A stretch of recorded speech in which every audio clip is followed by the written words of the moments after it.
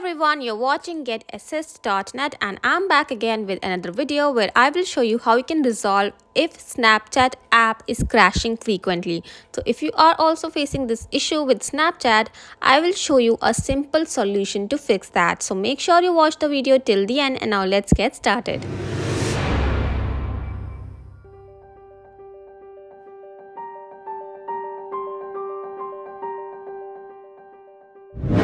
First of all, you just need to open the Snapchat app and then you need to tap your profile icon given at the top left corner. From here, you need to go to settings. So tap the settings icon given in the top right corner. And from here, you need to scroll down a bit till you find this section that is feedback. Here you will find one option that says I spotted a bug. So you simply have to tap that. And now here you need to tap on profile option.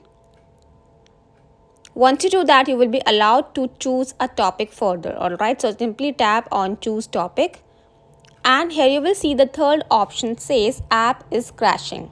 So if you are experiencing frequent crashes with Snapchat app, you need to select this option. So once you do that, you can also add attachment for this. So if you have a screenshot, you can even attach that so that they can resolve this issue in a better way. All right, you can even explain them what exactly is the issue that you are facing right here. Tell us what happened, the more detail the better. So you can send in detail what issue exactly are you facing and when it started happening with you, when the app started crashing, and at what times are you facing this issue. So you can explain everything in detail so that they can resolve it in a better way.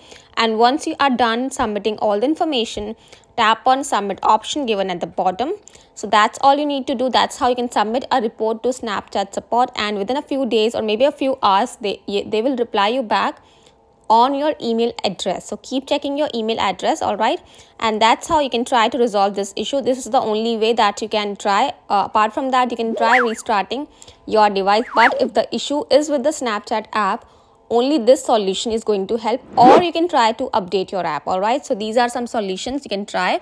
So yeah, that was it for today's topic. I hope you found this video helpful, and if you do give it a thumbs up and share it with your Snapchat friends. And if you have any other doubts related to any of my videos, or if you have suggestions for my next video, do let me know in the comment section down below. And for now, I will take the leave. We'll see you the next time.